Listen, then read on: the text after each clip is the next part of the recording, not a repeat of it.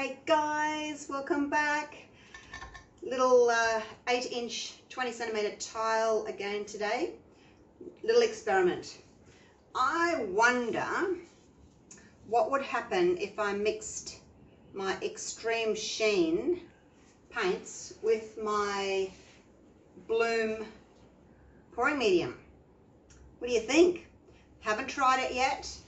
Every time I try something new and I don't video it, it turns out beautiful, and then I'm kicking myself that I didn't video it. So I'm just going to video everything. And then if it doesn't work, well, you'll never know, will you? So I've done that. I've got, oh, I should tell you, I've got pink, what's it say? Pink tourmaline and aquamarine in the Decoart Extreme Sheen. And then I've just got my usual Jo Sonjas 50% phthalo blue, 50% phthalo green to get like a dark turquoise. And my cell activator, my white. This is still my 2:1. I write it on there so I'll remember which is which. And then when I'm finished with it, I just put a big cup over like that, and it keeps it fresh till the next day. I don't make up very much. I have got a lot of the 3:1 mixed up, but I haven't got much of the 2:1. I just mix it up because I'm still trying to work out whether I like 2:1 or 3:1. So we shall see. Now, last time I got big blobs in my house paint. It was coming out of my bottle, so I'll just give that a bit of a spin around. Look at all the big blobs. I don't know why.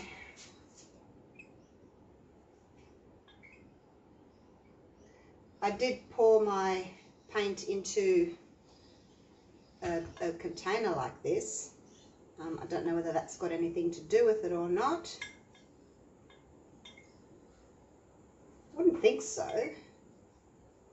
I don't know. I just don't know why it's getting lumpies in it. Maybe you need to stir your pillow paint really well before you use it each time. But as I said, I pour it into my squeeze bottles. So maybe I just need to give it a bit of a shake. Yeah, I don't know. So there's another one there. I'm not sure what's going on here. You guys know, you can let me know.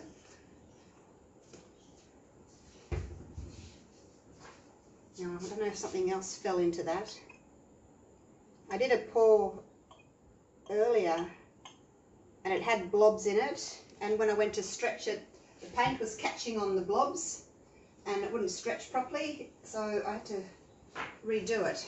Okay, so let's leave it at that. And I'm going to go with the aquamarine first. I've made it to the same consistency. I mixed it to the same rate as I did my others. 2 parts of the pouring medium to 1 part paint. So it leaves a little mound, same as my others. And then I'm going to go with the pink, and then I'm going to put the dark teal over the top because that's what I want next to my cell activator. I think that would look pretty, having a dark colour like that under the white.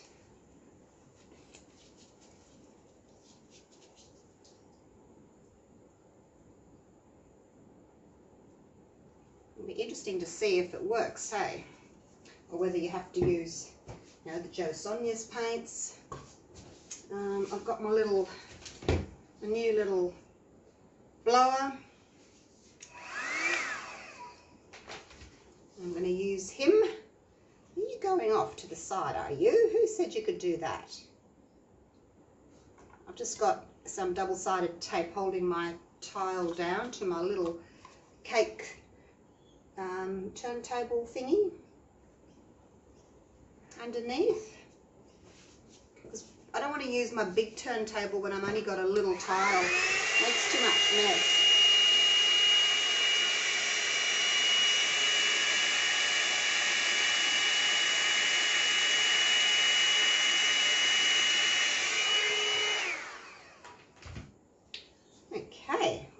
pretty good blow.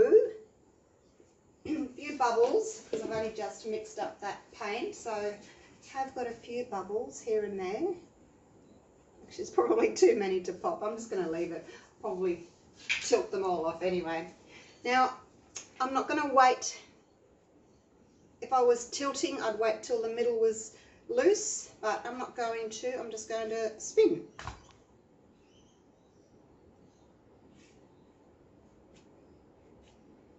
Ooh, it's shiny. I need to just move my paint down a bit. Picking up the whole turntable. So if you've got enough paint in your puddles, it's pretty easy to cover all your corners. If you don't have enough paint, it makes it a bit tricky to cover your corners.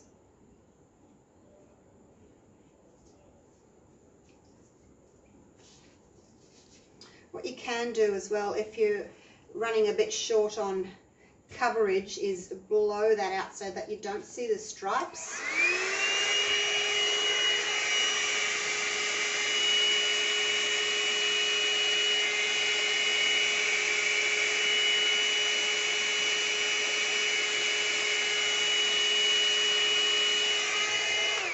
I mean, you can still see the colours, but it's not a definite stripe, you know what I mean? So it's a little bit more, just a bit more blended, I guess.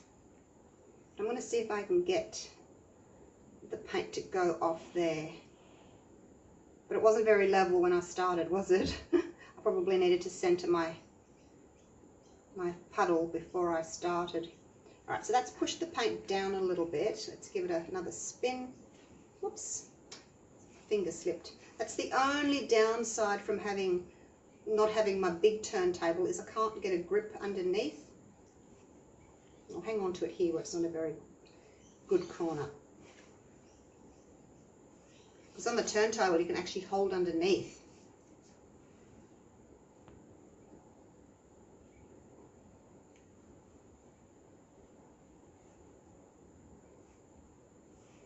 Am I getting any closer? I don't know that I'm getting any closer to actually covering that. One more try. That was pretty fast, hey? I actually spun the whole thing over a little bit. Hopefully that's gone over the corners now. So I don't think I should spin again. Move the whole thing over with that push. Bronte, be quiet, please. I'm trying to video. Okay, well, look at that. So how's that for a different paint, hey? Wow. The turquoise has gone quite pale.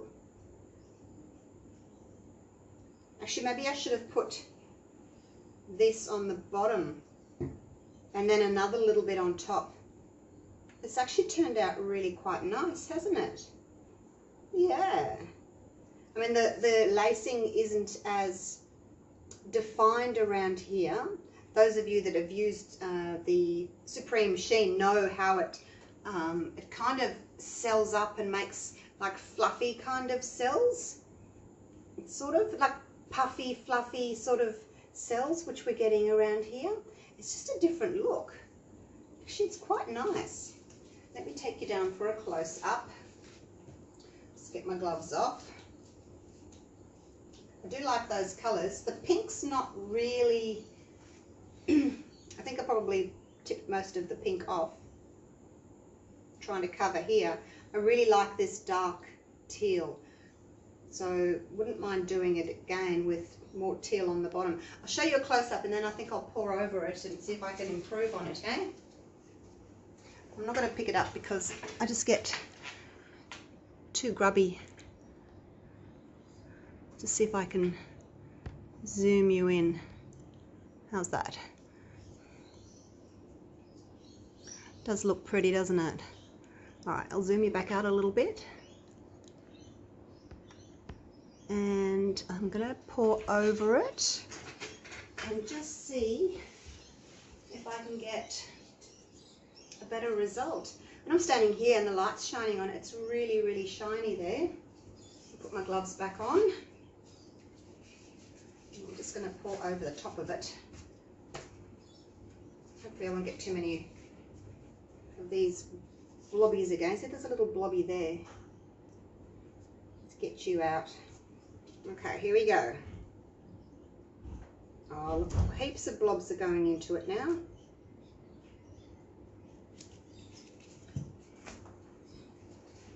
I just don't understand. Just going to level that out a bit so I can actually see the blobs.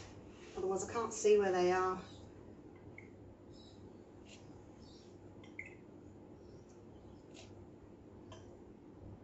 Oh, why does it do that? Does anyone know?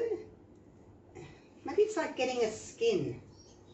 Do you think maybe the paint's getting like a skin on the top of it? But it's sealed. It is sealed. And I'll keep the lid on it all the time. So I don't know. Alright, so I've got good coverage, and then just another little puddle. Our puddle to sit on. Let me just make sure there's nothing in that. Which there is. Dear oh dear. Might just have to use from the tin in future and see if that's any better. Okay, so I'm going to start with the teal this time and end with the teal, hey? I'll go a little bit more this time because I've only got the 3 colours. So normally, you know, I'd have 4 colours, so I'd end up with more paint. But because I've only got 3, kind of need to add a little bit more paint, hey, to make up for that 4th puddle that I haven't got.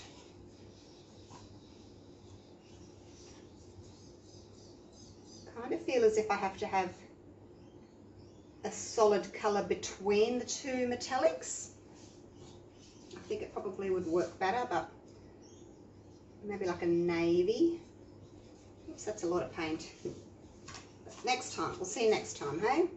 Now let's move you over so that the puddle is in the middle this time.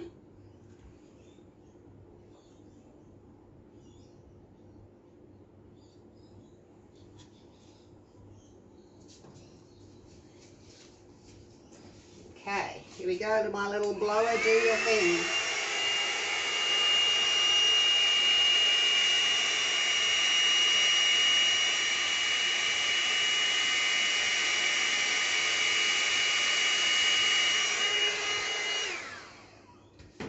Okay, well that's no good. I can't really see the pink through there. Now I'm going to go straight away. What happens if I like the previous one first? Can I get it back? No.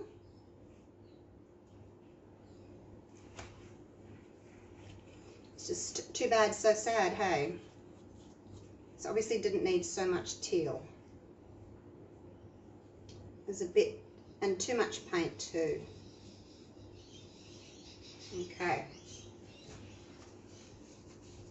Let's go back to I'm going to try a different container of paint, see if that's any better. Let's go back to the first way I did it. This one doesn't seem to have any blobs in it. It's coming out in a nice even stream. Let's leave it like that and not spread it out and just see what the difference is, hey? So, what did we do last time? We had the turquoise. Now I'm going to be pretty much out of paint here, so this will be the last one of playing with the Extreme Sheen.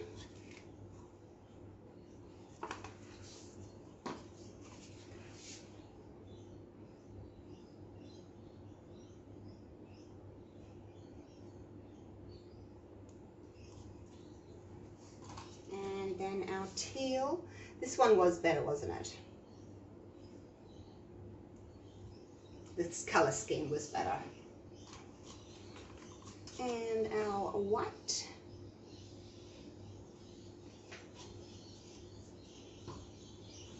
A lot of control with this little guy. It's only 1,000 watts, so I get a lot of control with it.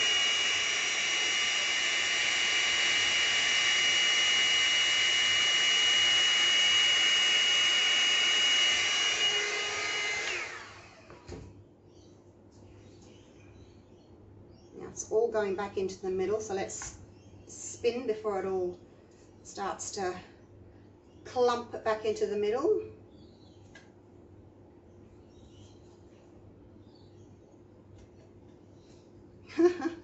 Okay, I like my first one best, you guys.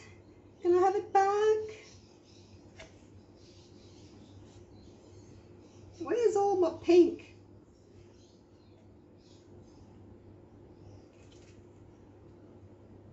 It's a very pretty flower, that one. It's a true flower. True bloom.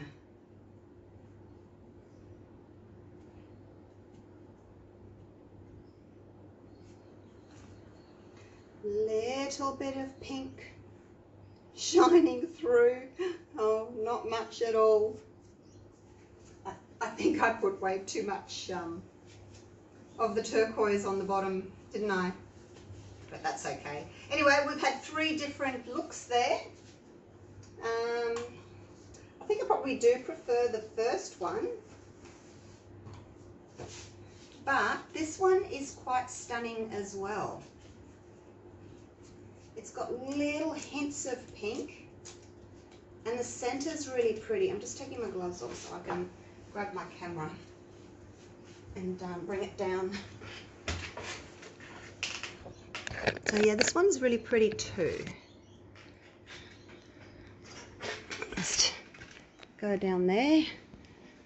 See, I've got my bright light on. It's very bright. Might actually just turn it off so that I can do this close up. Otherwise it shows the white ring from the light. It sort of, you can see it shining on the surface of the painting. So what do you think? I was under the impression that you could only use, you know, like Jo Sonjas paints or Amsterdam, you know, really good quality paints. I guess these are good quality too. I just didn't think that they would work, but that's really quite pretty, isn't it? I am in love with that dark center there. Look at that. Wowzers. And then it just gets lighter as you go out from the center. And the little hints of pink in there. Yeah, so definitely going to keep going with some of these. The thing with these, because they're the Extreme Sheen, they're really shiny, you know, once they're dry. So I will show you when it's dry. Let me turn the light on and see if it's any better. If I stand over here, see how you can see the ring? The Ring. Who watches the movies, The Ring? Oh, love them. Love scary movies. So I'll just have to stand over here so that the ring from my ring light doesn't reflect onto it. Yeah, I love scary movies. All that kind of thing. Zombies, possessions, hauntings. I love all those sorts of movies. All right, that's enough from me. Really like this one. And yeah, I've got lots of Extreme Sheen colours. We'll go for a little walk over here. Yeah, I've got lots. I've got gold and purple, silvers. What's that kind of a, what's that one? Garnet. Some pinks, blues. Actually, that's a coral, that one. Yeah, lots and lots of colours. And then there's these ones as well. They're also Decoart, but they're called Dazzling Metallics. So, yeah, it's quite a few different colour combinations that I can try with those.